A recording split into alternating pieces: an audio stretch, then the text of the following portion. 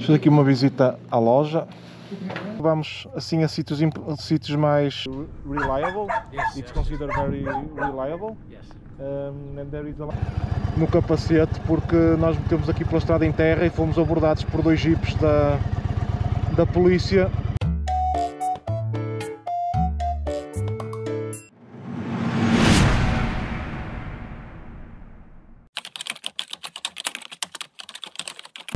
Bom dia pessoal, bem-vindos a Las Vegas novamente. Acabamos agora de sair, são 8h47 da manhã, já estão 26 graus. Então o que é que nós decidimos fazer? Para hoje não ficar assim um dia muito puxado a nível de quilómetros, decidimos ficar aqui outra noite. Pá, o preço estava extremamente bom, baixo, tendo em conta o hotel que é. Então nós decidimos ficar aqui mais uma noite e depois amanhã já seguimos em direção a sul novamente para apanhar a Route 66.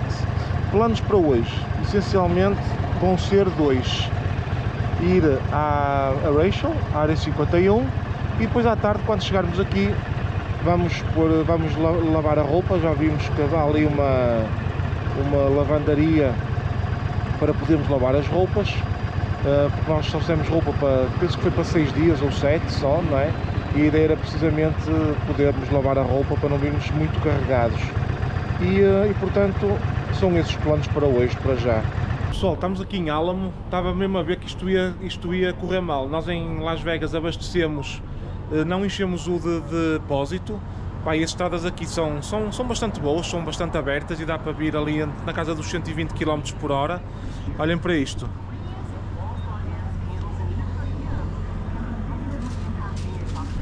Isto aqui é uma região extremamente inóspita. Pá, chegámos aqui à bomba com uma autonomia de 63 km. Estávamos mesmo a ver que isto ia correr mal. Agora vamos encher aqui o depósito mesmo até à boca, porque agora vamos fazer o resto do percurso. E se não estou em erro, esta é a última bomba que temos nos próximos 200 e poucos quilómetros, porque temos que ir e voltar para ter novamente uma bomba. Mesmo assim, como vocês viram, com o depósito praticamente no casco,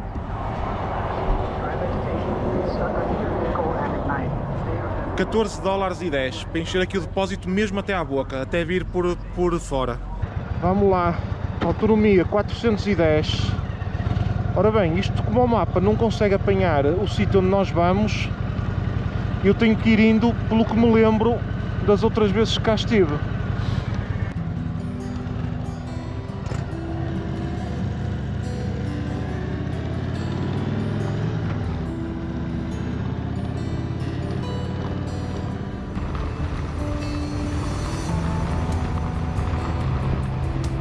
Paramos aqui no início da Extraterrestrial Highway. Paramos aqui as motas para tirar uma fotografia e vamos colar aqui um tocolante do canal que já está carregado deles. Já nem sei onde é que o ano passado colei o meu. Vai ficar aqui em cima de qualquer um. Isto é uns por cima dos outros, não tem problema. Siga, Rachel, 40 milhas é onde nós vamos. 40 milhas são para aqui, para aí 60 km. E agora vamos parar aqui. É uma loja de produtos relacionados aqui com a área 51. Aqui devagarinho, porque isto aqui é tudo empedrado. Tem que se ter cuidado com motas assim pesadas. Fazer tudo devagarinho.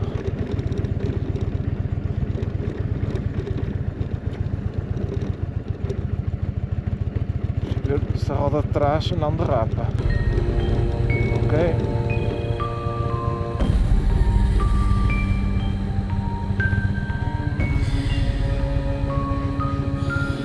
Fiz aqui uma visita à loja. Uma visita rápida. Tem aqui produtos, não é, relacionados com a t-shirts, Extraterrestrial Highway.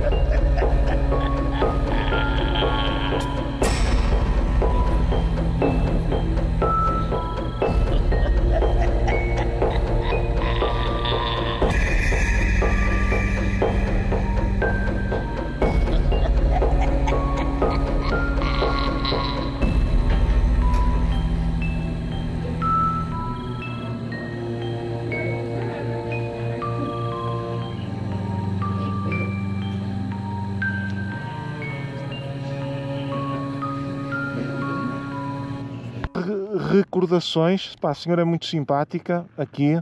Quem quiser comprar recordações, eu acho que agora a partir daqui até ao Little Lane, que não há assim mais nada para comprar recordações relacionado com isto. O Pedro está aqui a tornar o capacete num verdadeiro capacete da viagem. Ó, Route 66 aqui.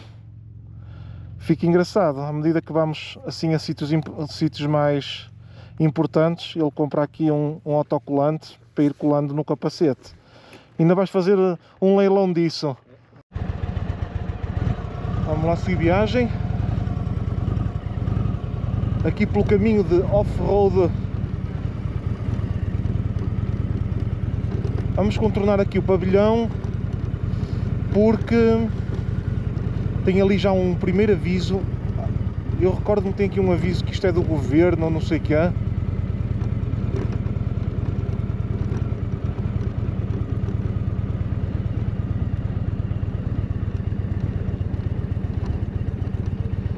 Proibido fotografar.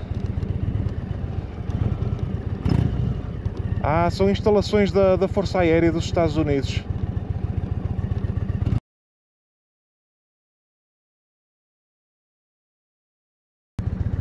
Vamos lá.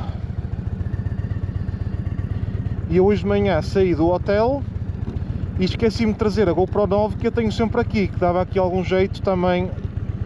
Deixei ficar lá no quarto. Esqueci-me, mas nós vamos ficar lá outra noite, esta noite também, ou seja, não me esquecia definitivamente. Esqueci-me foi de trazê-la para filmar um bocadinho para trás também, como eu tenho usado principalmente a GoPro 9 para filmar a estrada para trás, que o Pedro normalmente vem sempre aqui atrás de mim para dar aqui umas filmagens porreiras. Se bem que com drone é que era mesmo fixe. Aqui neste tipo de estradas o drone é mesmo o ideal. Fazer um follow me e ele no ar a filmar, porque isto é tudo terrenos de um lado e do outro, espetacular mesmo, com retas de perder de vista. Vamos lá continuar agora. Estava aqui a olhar para o GPS da moto.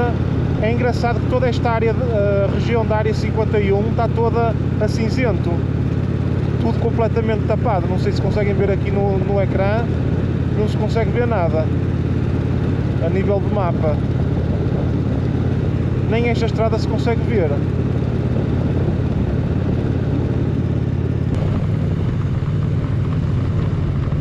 Já leva ali o capacete carimbado. Pessoal, esta viagem está a ser, esta road trip está a ser espetacular. Estou mesmo a adorar. Já fizemos cerca de 3.000 km mais ou menos até agora. Hoje ainda é terça-feira, ainda vamos rolar hoje, não é? O dia 2, quarta, quinta, sexta, sábado e domingo. Ainda vamos rolar mais 5 dias. Eu cheiro-me que vamos ultrapassar os 5.000 km por este andar.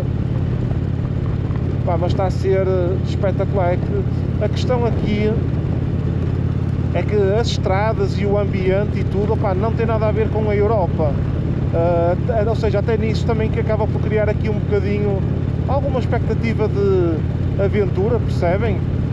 Por as estradas não serem tão boas até, mas tem sido mesmo espetacular.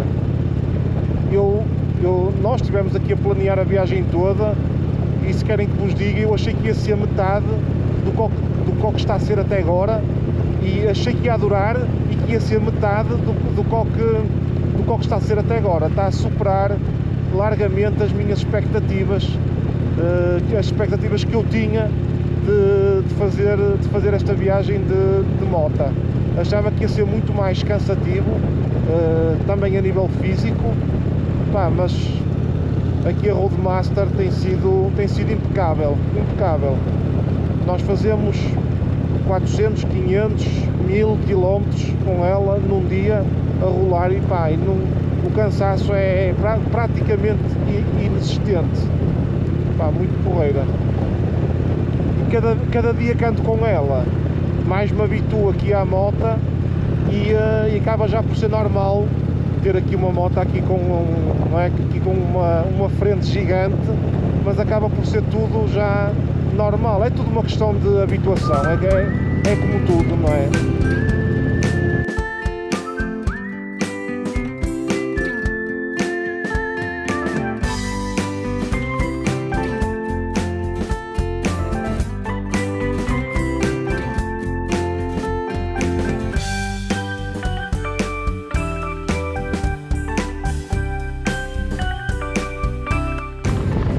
Estas montanhas que vêm aqui ao longe, a área 51 fica por trás destas montanhas aqui, que se vê aqui deste lado esquerdo.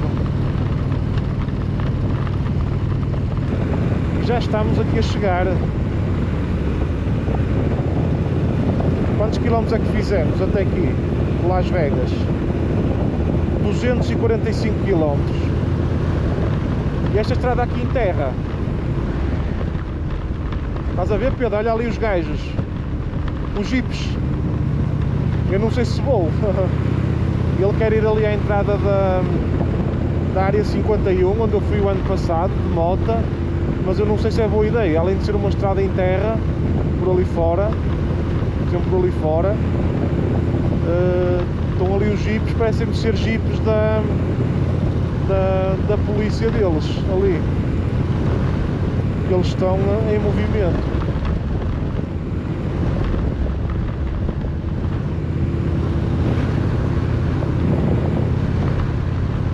Pois é. Vamos lá ver. Nós vamos almoçar aqui no Little Lane. Vamos ver como é que fazemos. Epa, eu comecei a falar muito antes. Isto é uma reta tão grande, que eu achei que já estava muito mais próximo do que realmente estou.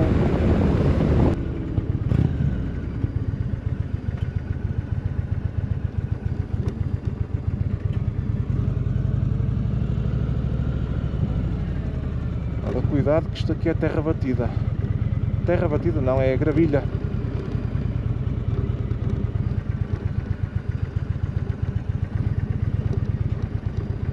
Eu vou estacionar aqui. Pessoal, chegamos agora, estacionados aqui as motas. Olhem aqui um senhor com uma Honda CB 500X aqui a andar aqui pela área 51. Eu acho que esta CB 500X está quitada pelos aliens.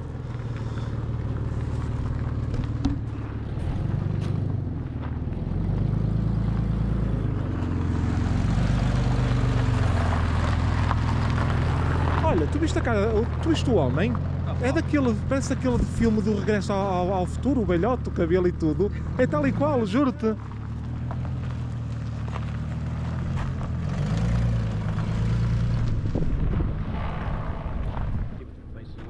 I was saying that Honda CV 500X, yeah. You're traveling with the motorbike? Yes. Wow, very good. Why, do you have one? No, but we are from Portugal, in Europe, and there are a lot of people with this motorbike. Yes, it's very reliable. Yes, it's yes. considered very reliable. Yes. And I have friends with this motorbike, and it's very good. But I'm surprised that you're traveling around here with a CV 500X. Can I just film a little bit of the motorbike? Film it? Yes, oh, absolutely, just yeah. bags and everything. You can sit on it too if you want. Ah, muito porreiro. Aqui a viajar com a CB 500X.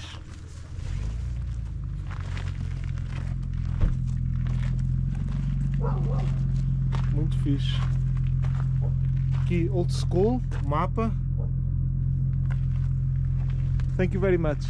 Thank you. You want to sit on it, you can. Sorry? You want to sit on it? No. It does just film. I have a YouTube channel, so we are doing a road trip through the Route 66. We made a tour in Kingman, and we what? Kingman.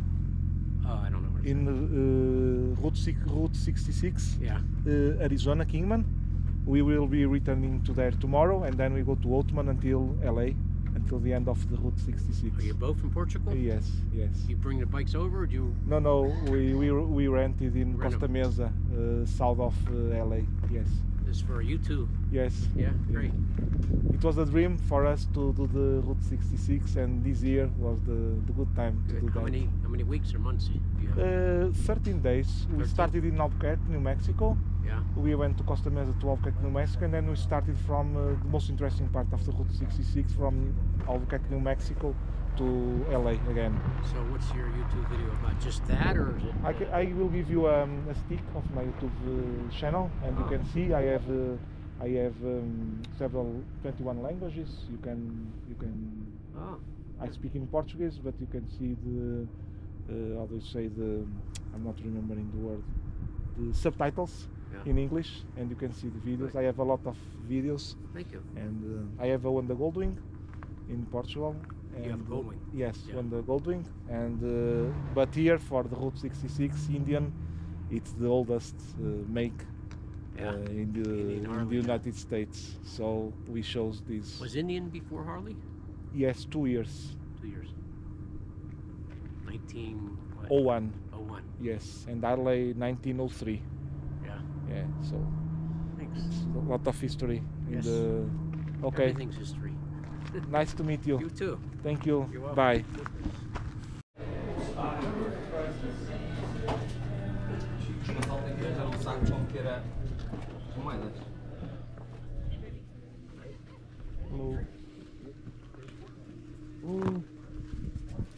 Aí muita gente. Ainda não está aqui, hein? Não. Chegou agora aqui bastante pessoal de moto. Deixa eu pôr assim a câmera. Pá, comemos um hambúrguer, um alien burger, uma cola, normal. Até era bom, por acaso, não quero. Já está, já pus. Pá, comemos um hambúrguer, que é basicamente o que se come aqui. Tem mais coisas, mas o hambúrguer normalmente é o que se come aqui. Pá, muito porreiros. Tiveram agora aqui uma série de motociclistas. Estou a ver que as motas estão super carregadas. Eu vou só aqui mostrar. Harleys carregadas até à unha. Ó.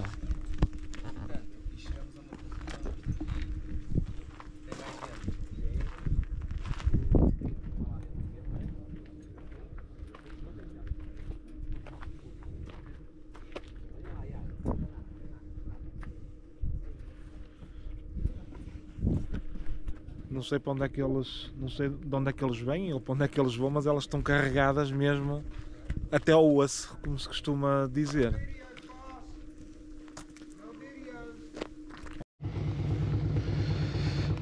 Ora bem, estava ali a falar com vocês, mas disseram que não se podia filmar aqui dentro, então eu tive que desligar a câmera. Vamos arrancar e vamos então por aquela estrada em terra. O Pedro quer lá ir e eu já lhe disse que pode não correr muito bem, mas vamos a ver.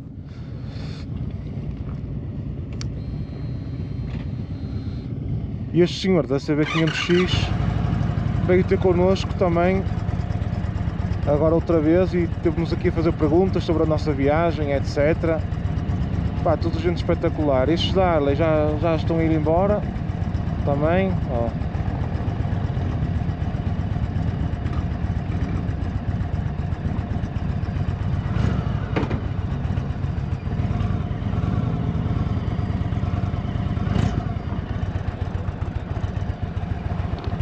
Vamos lá ver. Até podemos ir por aqui.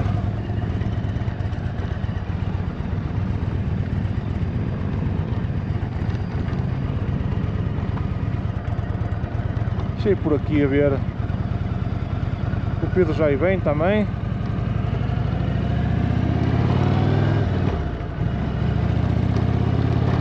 Quando chegar ali à entrada da rua em terra, e depois eu volto a ligar aí a câmera. Ó pessoal, parei agora aqui para voltar aqui a meter a câmera no capacete, porque nós metemos aqui pela estrada em terra e fomos abordados por 2 jipes da polícia e pá, as motos também fazem barulho, não é igual a um carro, como é lógico, e então eles mandaram-nos apagar, pediram para ver aqui o telemóvel e as câmaras e tudo. e mandaram apagar tudo o que estava filmado aqui por esta estrada fora. Nós íamos ali em direção à back gate da área 51, onde eu estive no ano passado.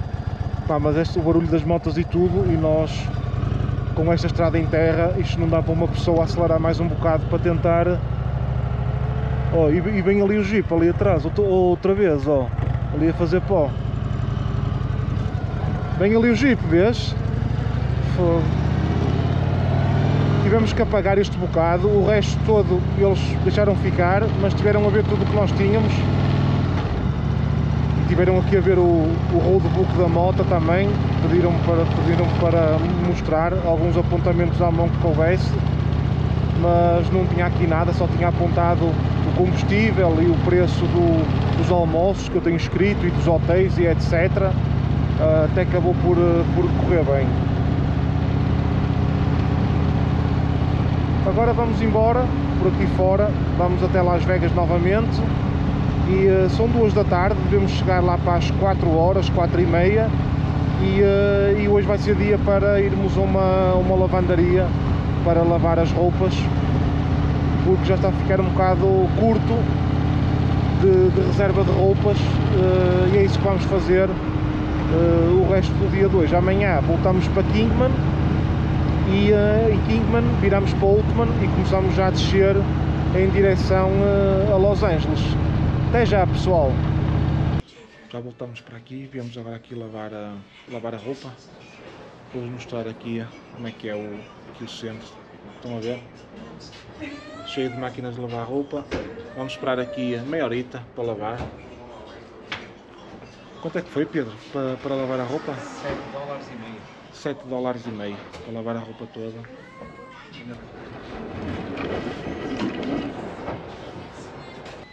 A máquina acabou e agora vamos ver aqui a Dona Rosa de Las Vegas aqui a trabalhar.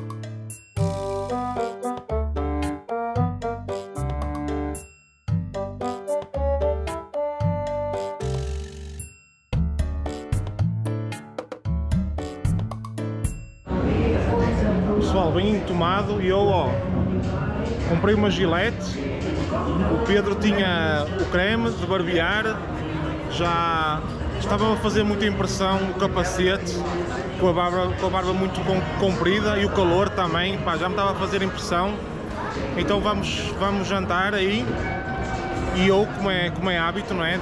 Se vocês virem o vídeo anterior do dia 2, tinha uma t-shirt da Route 66, não é? E agora para a noite, para o jantar, está aqui o nosso mote para o dia 2. O buffet estava fechado, então decidimos vir aqui a esta pizzaria italiana. Estamos aqui à espera de mesa, que nos chamem. Vamos provar aqui estas pizzas ou lasanha. Vou ver o que é que vou comer ainda. Vou só fazer aqui o fecho do vídeo. Pessoal, que vamos jantar. Correu bem. Agora vamos comer ali um donuts, ali ao Dunkin' Donuts de sobremesa, e depois vamos descansar, porque amanhã vamos retomar a Route 66. Vamos comer aqui um donuts. Se virem a Las Vegas, não deixem de vir ao Dunkin' Donuts provar aqui um donuts à vossa escolha.